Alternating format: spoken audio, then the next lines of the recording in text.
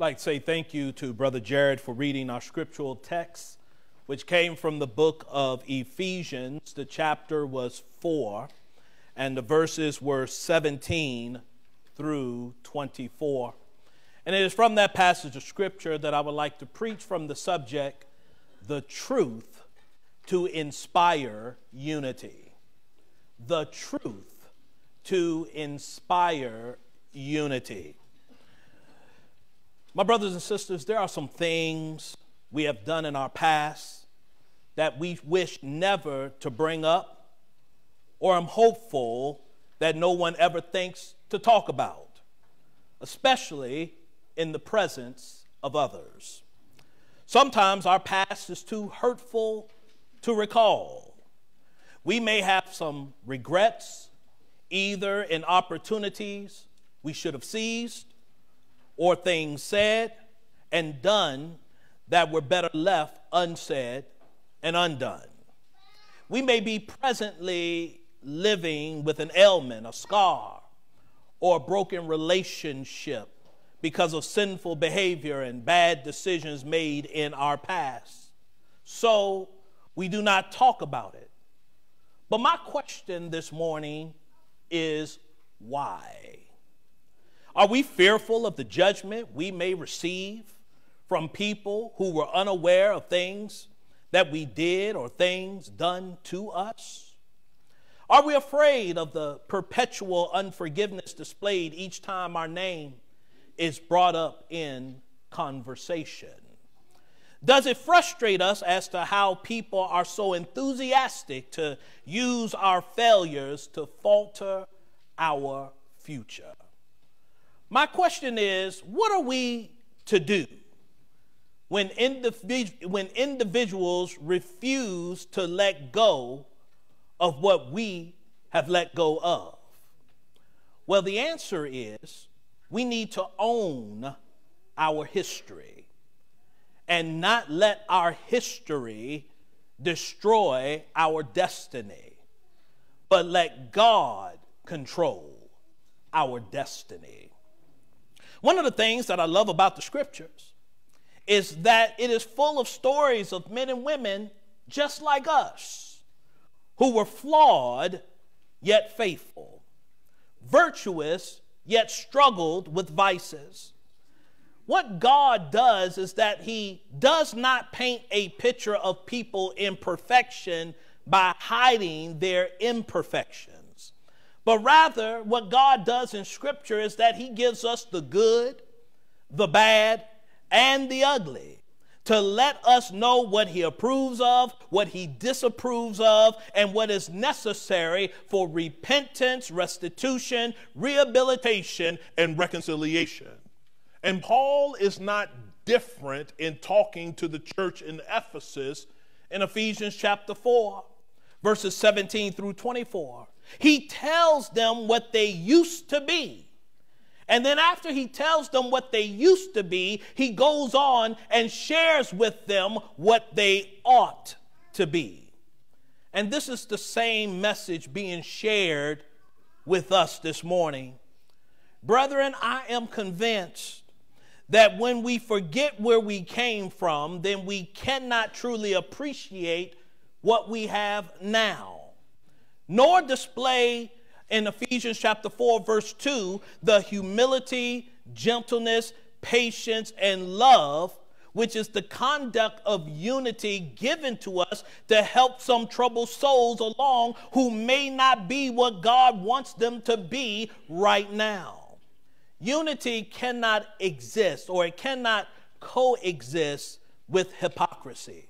There can be no unity if we are dishonest with our past, fail to see current flaws, and are even blind to our own reflection seen in others. So there's 2 points and then some levels of application that I would like to make, and then the lesson is yours to respond to. First, let's look at Ephesians chapter 4, verse 17 through 19 again.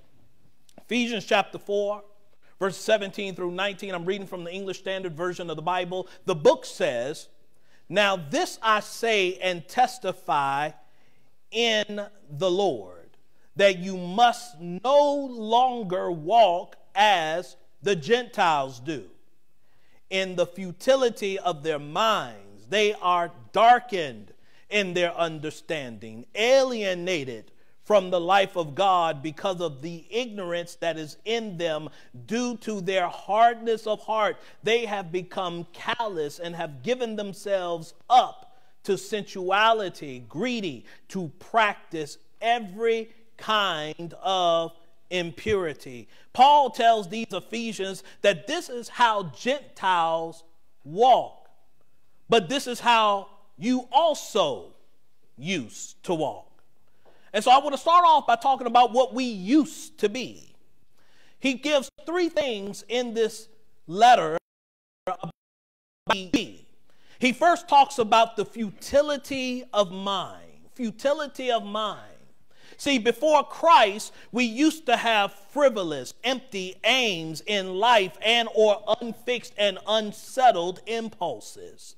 Futility of mind addresses the idea that we were simply thinking, speaking, and doing what we want without any thought of consequences. That's what futility of mind means. But he says, not only did you used to walk in the futility of your minds, but you were darkened in understanding. Darkened in understanding. See, before Christ, we were ignorant of God. We were ignorant of the way of salvation. We were ignorant of the love of Jesus. My brothers and sisters, ladies and gentlemen, sin has a way of doing more than separating us from God. But the book says that it darkens any chance for us to truly see and understand our amazing Savior and our true status before God. This is why you have people out in the world that's walking like they are doing just fine when we know that they are dying spiritually from a thing called sin.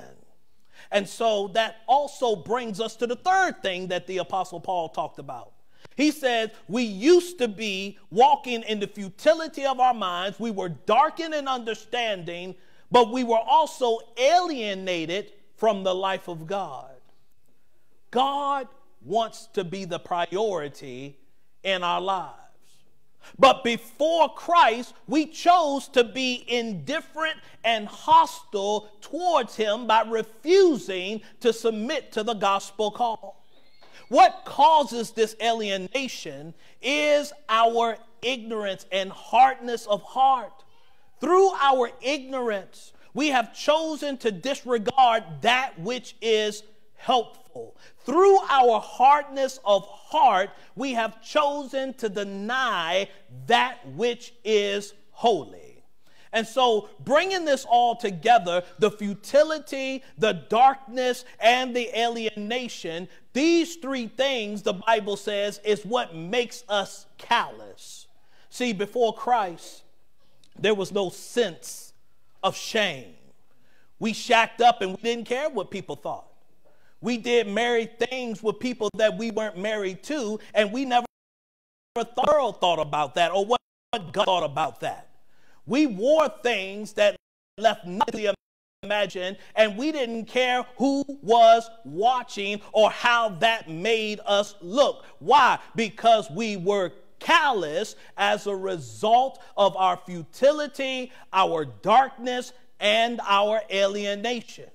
We were without conscience, without fear of God, and no regard of man. There was no perception of the dignity of humanity, no glory of the divine image. We were made in the image of God, but we didn't care that we were doing things that didn't make us look creator.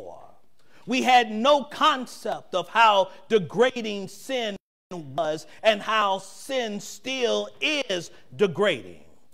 To me, sex used to be our God, and it became an addiction that has led to practice, as the book says, every kind of impurity.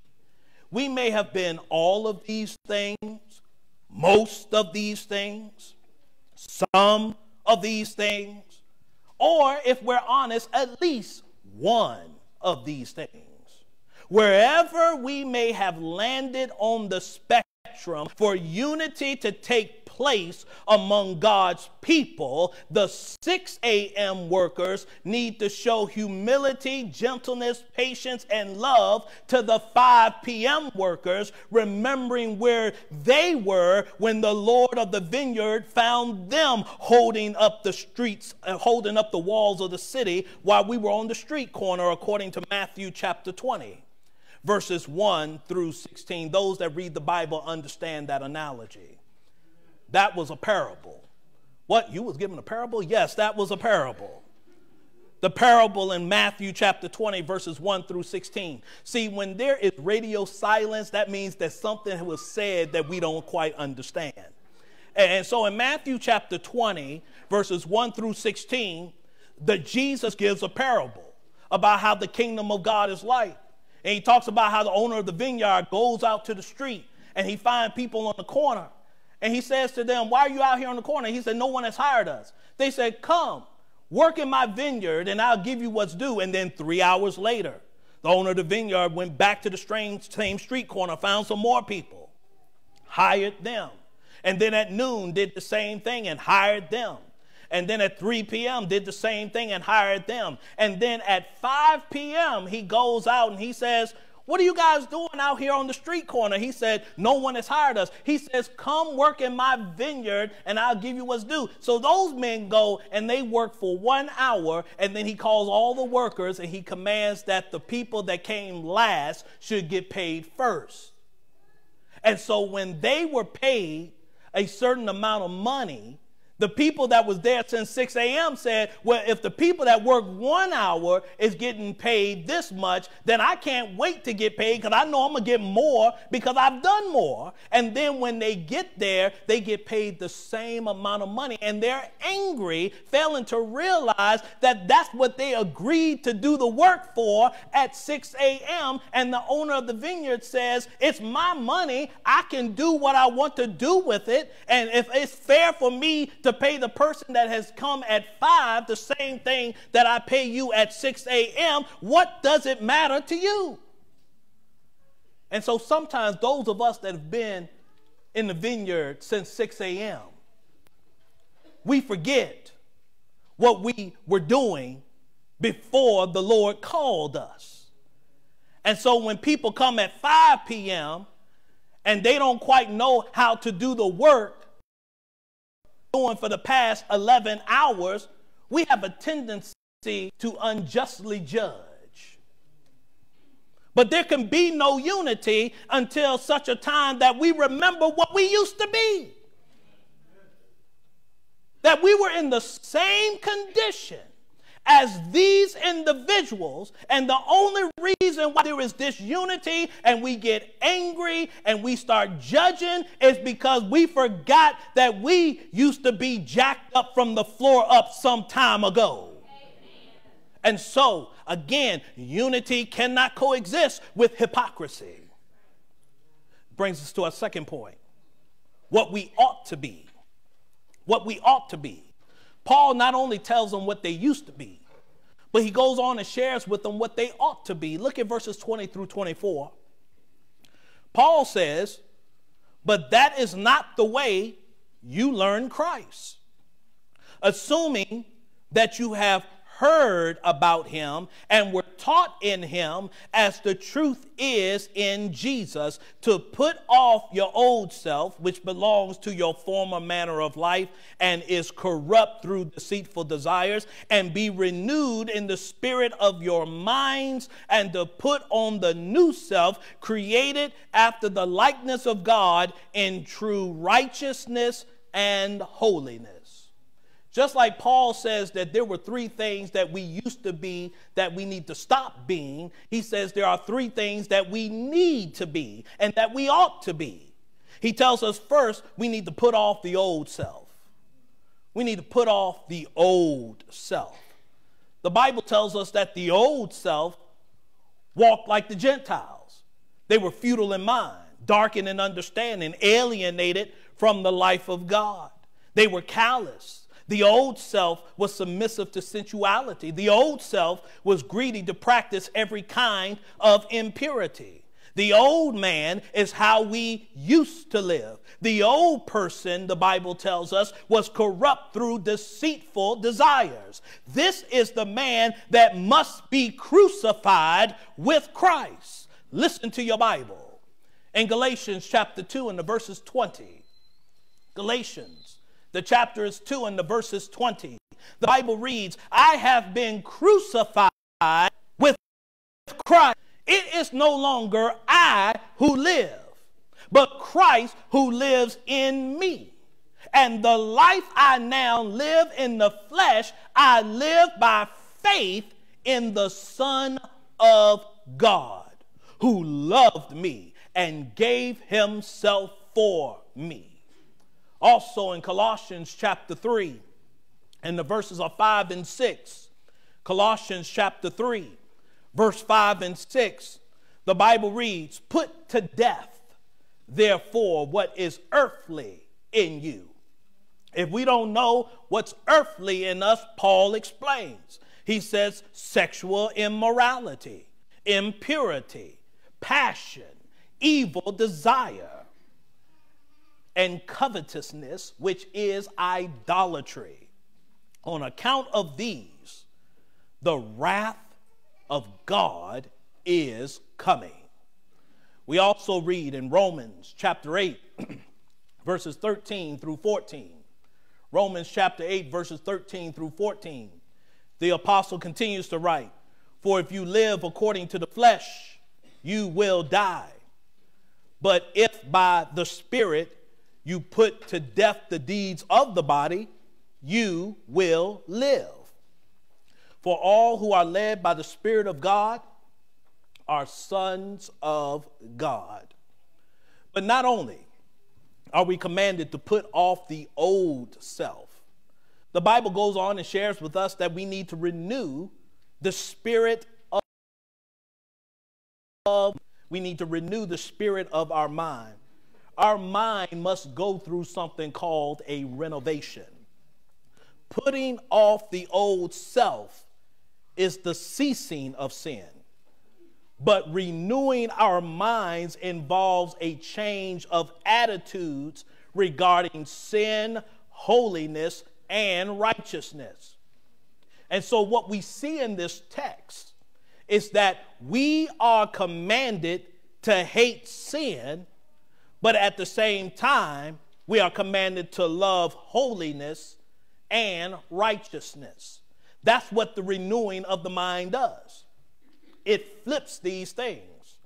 See, before we were in Christ, we loved sin, hated holiness, hated righteousness. This is why we need to renew our minds so that we now hate sin and love holiness and righteousness. Listen to your Bible. Romans chapter 12 and the verses 2. In Romans chapter 12 and the verses 2, Paul tells us, do not be conformed to this world, but be transformed by the renewal of your what? Of your mind, that by testing you may discern what is the will of God, what is good and acceptable and perfect. He goes on to share with us in Psalm 51 verse 10. David writes in Psalm 51 verse 10, he says, create in me a clean heart, O God, and renew a right spirit within me. And then we go to the book of Lamentations, Lamentations chapter 5, verses 21 and 22, Lamentations chapter 5, verse 21 and 22, where the Bible reads, restore us to yourself, O Lord, that we may be restored. Renew our days as of old, unless you have utterly rejected us and you remain exceedingly angry with us.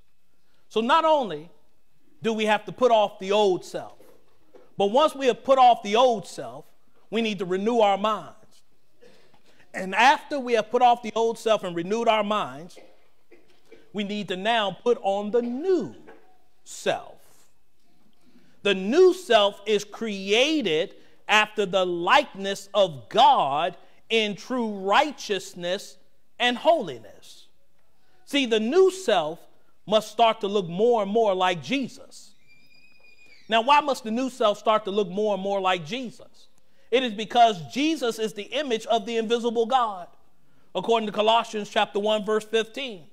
The new self must begin to express true righteousness.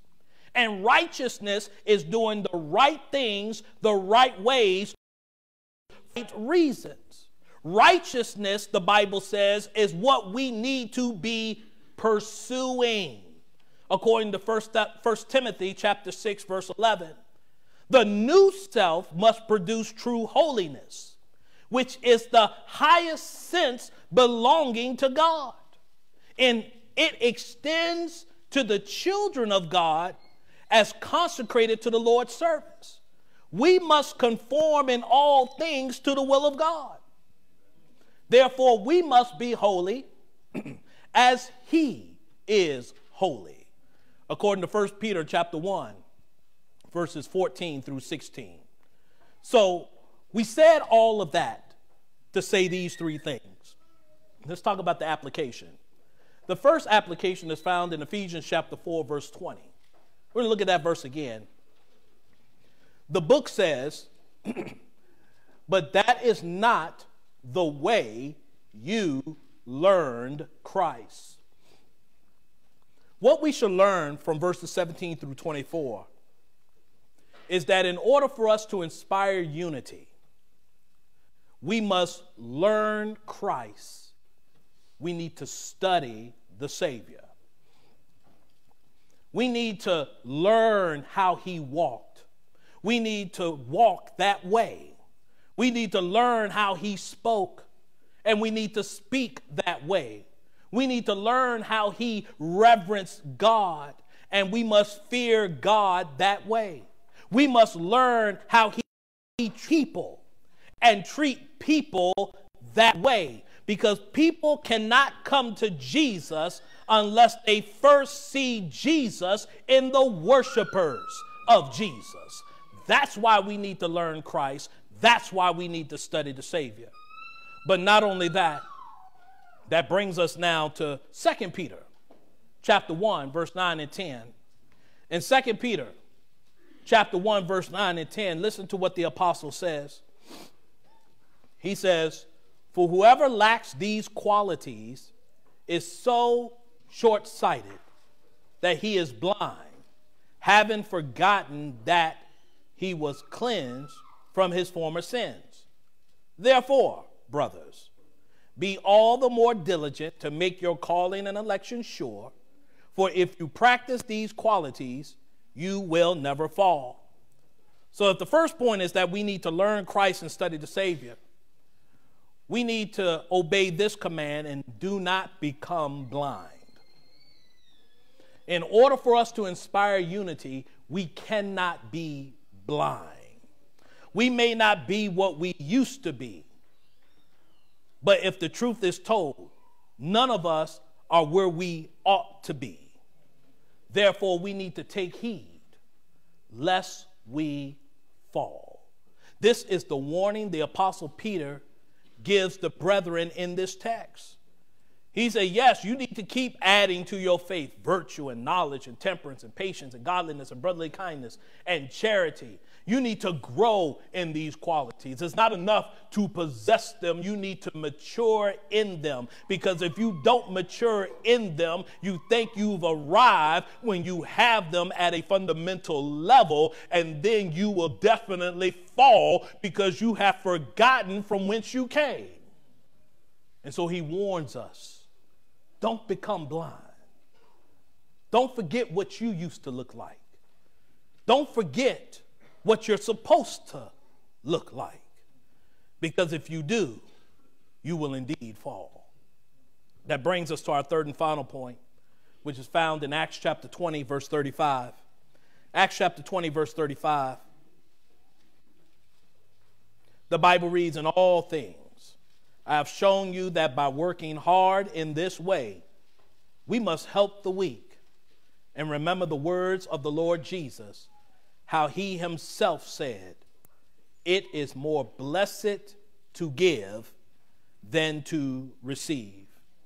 We need to learn Christ, study the Savior. We must not become blind.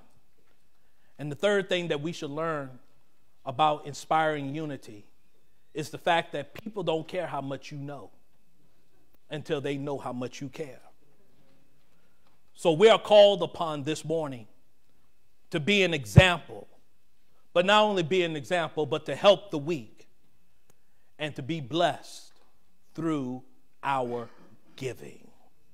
And so as we see in Ephesians chapter 4, verses 17 through 24, these verses are a vivid reminder that unity is easily inspired when we come to understand that the bond we share with all people is our life before Christ, which should motivate us to do what it takes to create a new bond in Christ.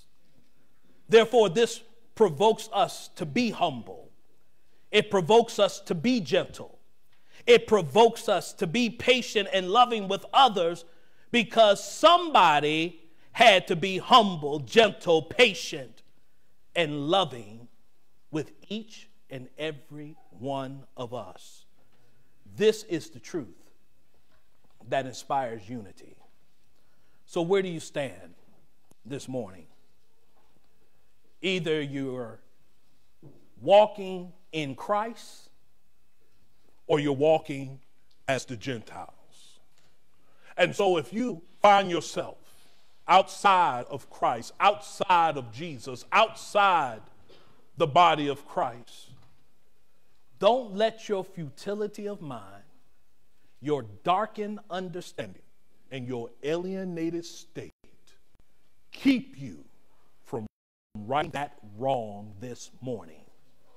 You've heard the word of God according to 6:45. The question is, do you believe that Jesus is who he says he is?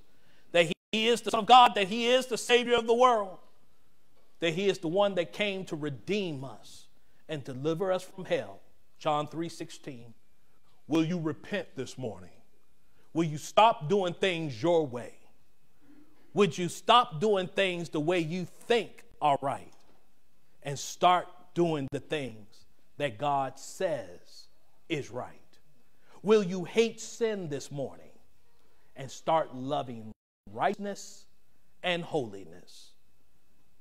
Because if we do not renew our minds, we will perish. Luke 13:3. Will you openly and publicly confess that this Jesus who we've been preaching about is really and truly the Son of the living God? Would you pledge your allegiance to the one who is King of Kings and Lord of Lords this morning, according to Matthew 10:32? Will you be baptized? Will you have your sins washed away this very day, putting off the old man, renewing your mind, and putting on the new man this morning by meeting the blood of Jesus in this watery grave of baptism? Because Jesus tells us in Mark 16:16, he that believes and is baptized shall be saved. That when you come up out the water, when you have made contact with the blood of Jesus, God will forgive you of your sins, Acts 2:38. He will make you a new creature in Christ Jesus, according to 2 Corinthians chapter 5, verse 17. What kind of creature? A creature from this day forward that will learn Christ, study Christ, and imitate Christ. A creature that will no longer be blind to their former status and would be empathetic and sympathetic towards those that are new to the body. A creature that will show how much they care so that people can understand what God has said. God stands ready this morning to add you You don't have to join. You don't have to search, because God himself, when you obey the gospel, will add you to his church, the only church that you can read about in Scripture.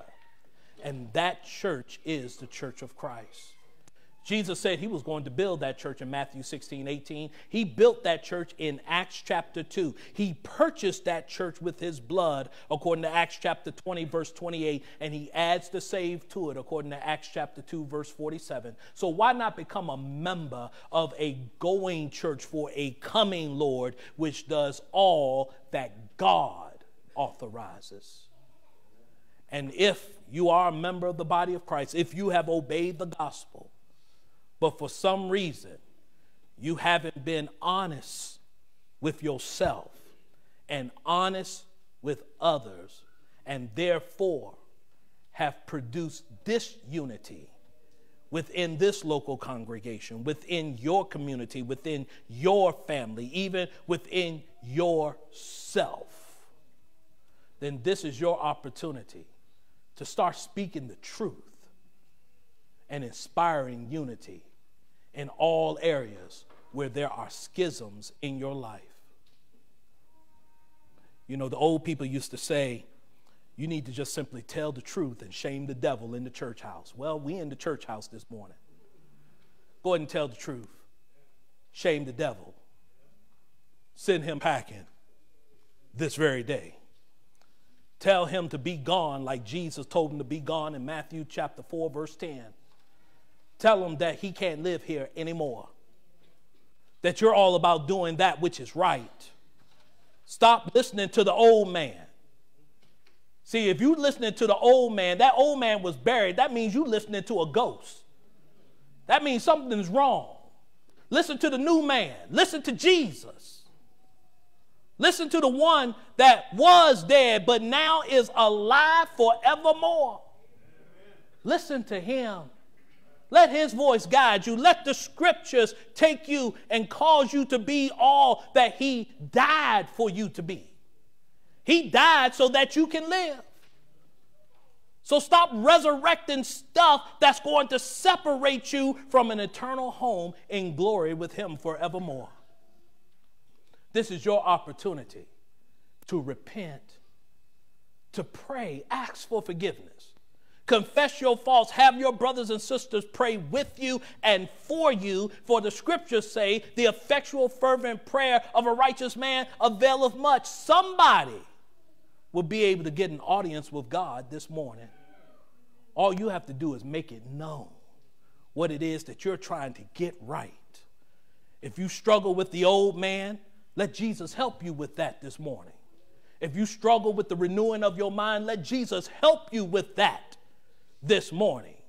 If you struggling trying to keep the new man on, let Jesus help you with that this morning.